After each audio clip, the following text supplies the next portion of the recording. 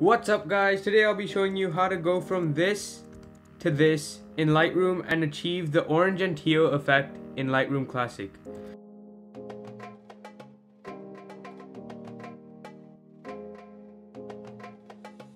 So today I have opened up this image in Lightroom, as you can see down here, and the first things I like to do with all my images is go down over here to lens correction and hit remove chromatic aberration and enable profile corrections. So, and then I come up here to white balance. I like to have a little blue in my pictures, so let's just move that slider down just a bit.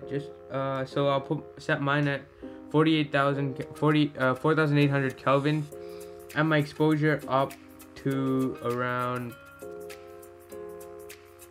plus 0.16, and my contrast up to 38. Alright, so, and we'll move the highlights down and the shadows up, as well as the whites, and I'll move the blacks down. So as you can see, you can already see the contrast in the picture. We'll skip over the texture, clarity, and dehaze, and vibrance and saturation for now, and we'll come down here to the tone curve. So in my picture, I want to have a bit more of the contrast, so I'll move my shadows down, my mids just above the line, and my highlights up as well.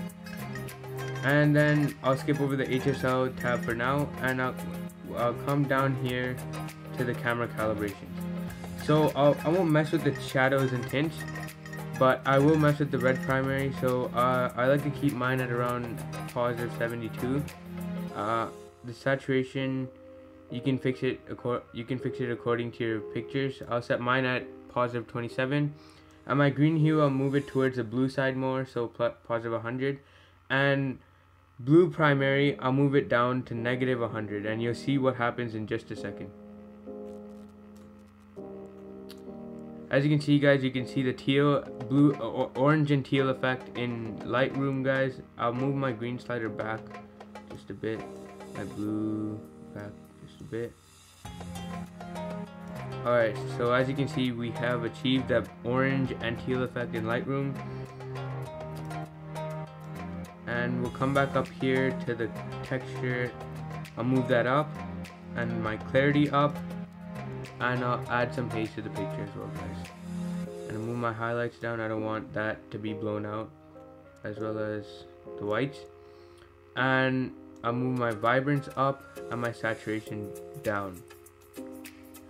And for the tone curves, I want a little bit more blue in my sky, so I'll go over here to the blues and use my adjustment point, place it on that, and then move the highlights up just a bit. So right about there is good for me. So as you can see guys, we have gone from this to this in Lightroom. Hopefully you guys enjoyed. I'll leave a preset in the comments down below, in the description down below. Go check it out, and if you like this video, hit the subscribe and like this video. It goes a really long way guys, and thanks so much for watching. I'll see you next time.